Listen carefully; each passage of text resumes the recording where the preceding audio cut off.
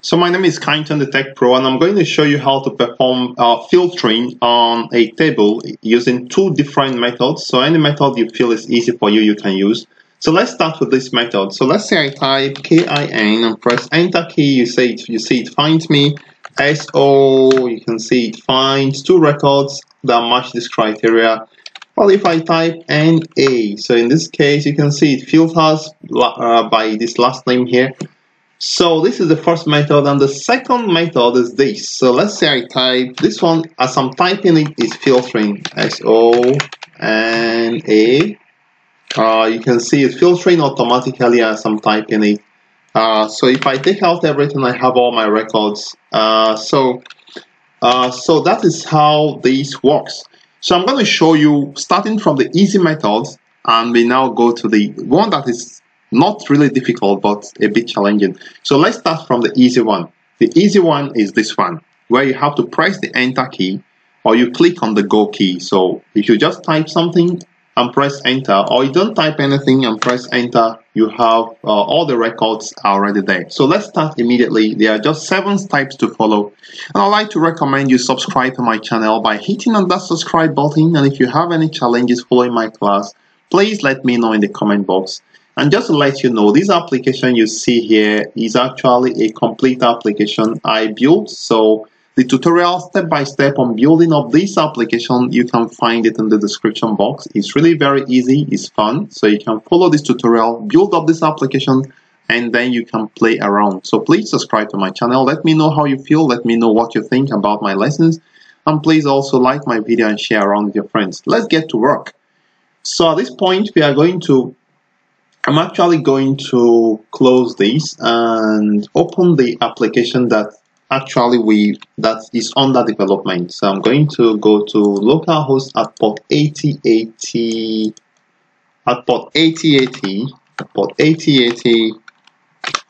So here I have the application that I'm still working on. So this is where we are going to be working. So here we don't have any filtering. We are going to add the feature here to filter the data. Okay, so let's follow the methods. So let me go back to Spring Boot and let me start following the methods step by step. So it's really going to be very easy. So the first thing we are going to do, is to add the button on top of the page. So first, let me open the HTML page. That we are going to be working on.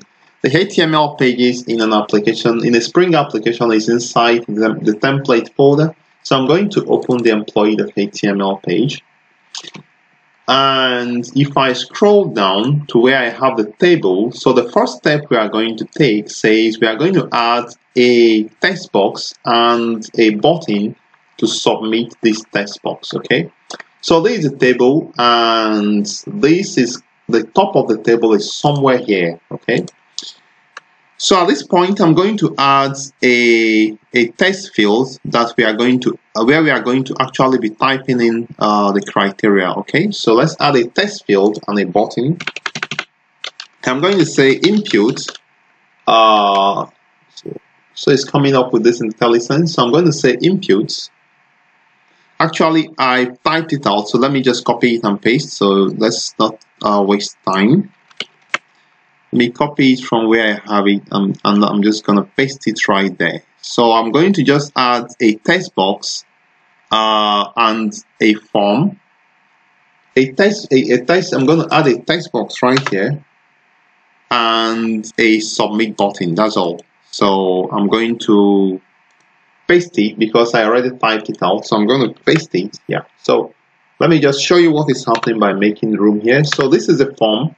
So inside the form, we have 2 items, 2 controls. The input called, the ID is TST search, and the name is the keyword. Make no mistake about it. Always, you have to call the name. The name will be keyword, and the button is going to be submit. If you remove this button, or you can also hide this button and use the Enter key to search. But for now, to keep it simple, let's leave it this way.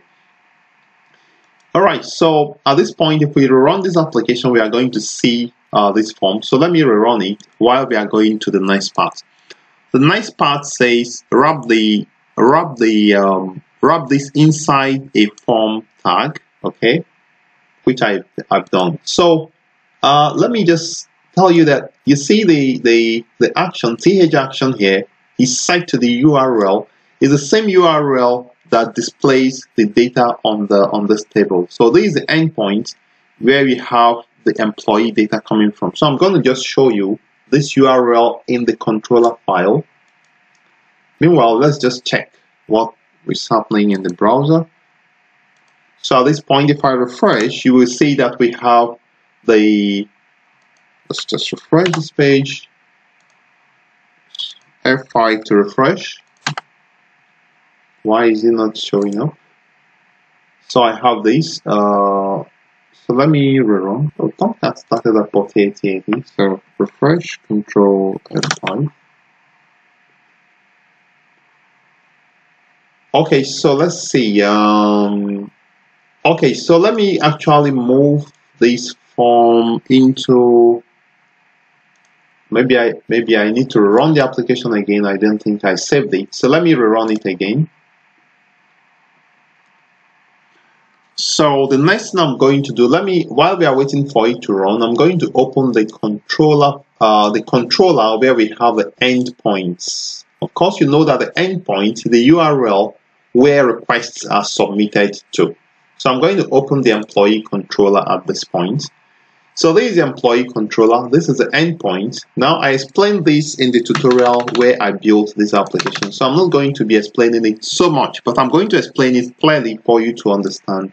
So at this point, if I refresh, you can see that we'll have a text box and a go button. But for now, we click on it, nothing actually happens. So the next step says set the action. The action is set. So the action of the form is actually where the form is submitted. The form is submitted here. And right now, when you submit this form, it doesn't do any filtering. It simply returns the employee. Employee is a HTML page, basically employee.html. But then it also adds this list of employee. Let me just copy it and put it somewhere here. So while it returns the HTML page, it finds all the employees right here and puts it in this employee variable, so that when we go to the HTML page, we can access the list of employees using employees variable. Yeah. Okay. Hope you understand. If not, leave me a comment. Maybe I can clarify a little more. So whatever we place into this variable, into the attributes, is going to be accessible in the HTML page. In this case, this employee now, it returns all the employees, which is employees, employee service, just get employees, returns all the employees, okay? All right, so the next type says, write a method in the repository to return employees by keyword, okay? So basically, I'm going to go to the repository and we are going to write a method to return employee by keyword. Now, this is where you need to pay attention on how I'm going to do it. So I'm going to go to the repository, employee repository. So now we are going to write a custom query at this point to return employee by keyword. Okay, so take note of how I write this query. I'm going to say list of employee. And I can say find by keyword, and I specify the parameter, the URL parameter, because when you submit that form having only one text box, this is a URL parameter. So I'm going to be getting the URL parameter, and the name, I told you the name of the text box has to be keyword, okay? And it's going to be coming from URL parameter called keyword, and the argument or the parameter for this function is going to be string keyword. All right. Okay. So let me add all the namespaces. Okay, java.util.list. That is fine. Okay. So we are not done yet.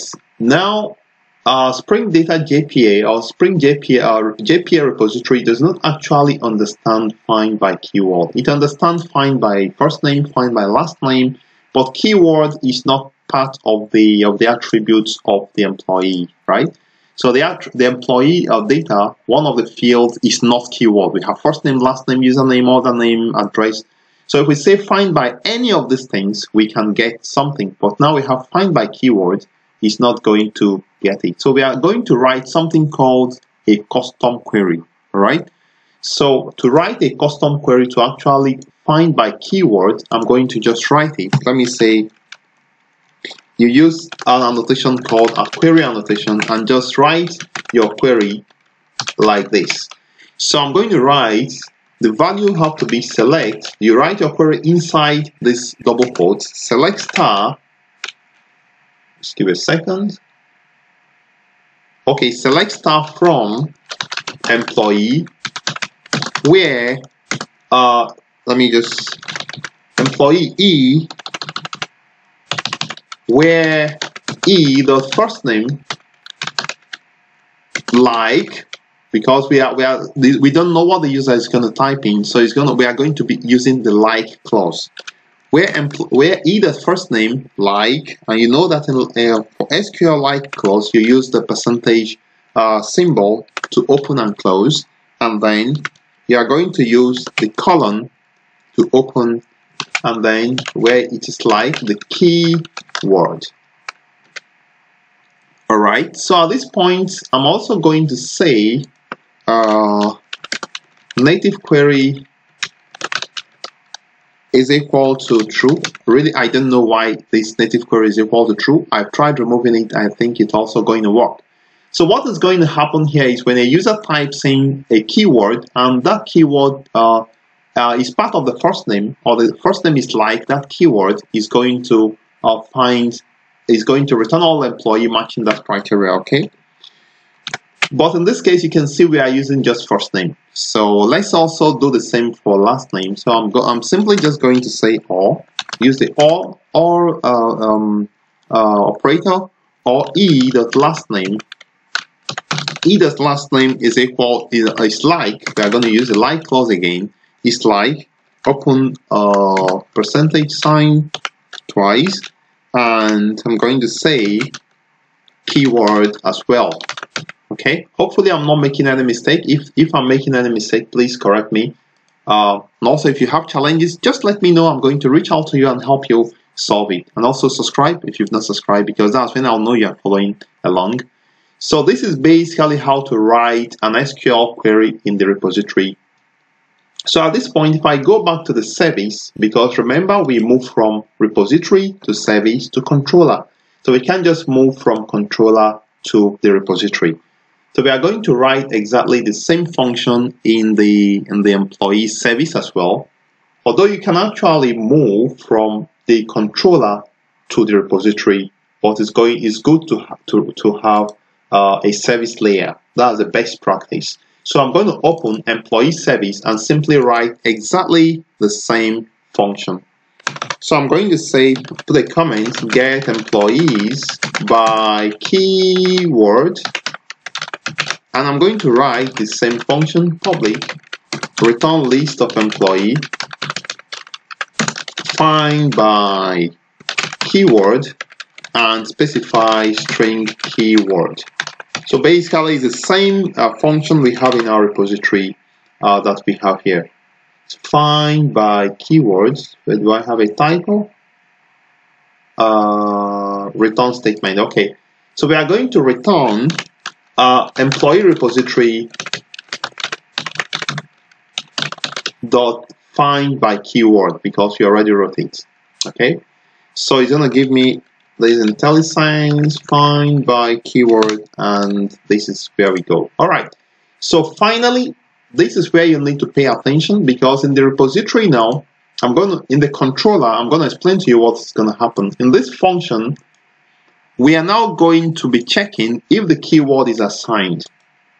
If the keyword is assigned, then we are going to find by keyword. If the keyword is not assigned, then we simply return all the employees. It's as simple as that. So what I'm going to be saying at this point, I'm going to be saying if so before I continue, I'll just put that we also have the second parameter here, string keyword. Okay, So we're going to be checking if this keyword is assigned, because this keyword is expected to be coming from the URL parameter where this request is made from. So I'm going to be saying if the keyword is not null. If the keyword is not null, then we are going to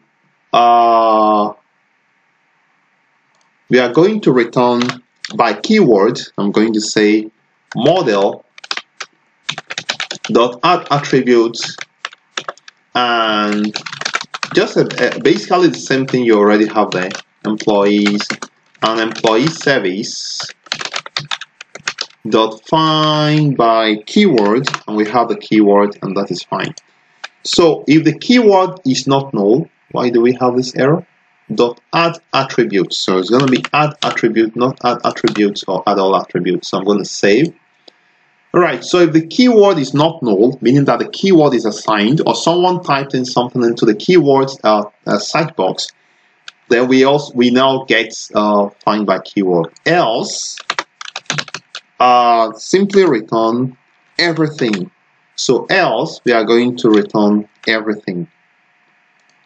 Else, we are going to simply return everything. So else, the keyword is not assigned. Just do get employees, and get employees is going to return all the employees. Okay, I'm going to save, and hopefully it's going to be fine. Let's go ahead to test it to see how it works. So let's go back to rerun the application again. I'm going to just restart this application, and let's test it out. Again, if you want to follow the complete tutorial for building this application I told you, I'll find the link in the description box. This is a very nice application, built very easily and simple to follow. This is me, it has a very funny smile. Okay, so let's test out what we've done. Hopefully everything worked fine. Let's see. So we have that Tomcat started on port 88, you can see. So let me go here and refresh this page first. And at this point, let's enter something, enter KIN. And you can see it found by keyword. And let's enter, okay, it's also found by keyword and age. So OLE, so OLE is found Oleander, and so on and so forth. So you can see that it deletes after you search, it finds and it deletes what is there. So we are going to solve this later on.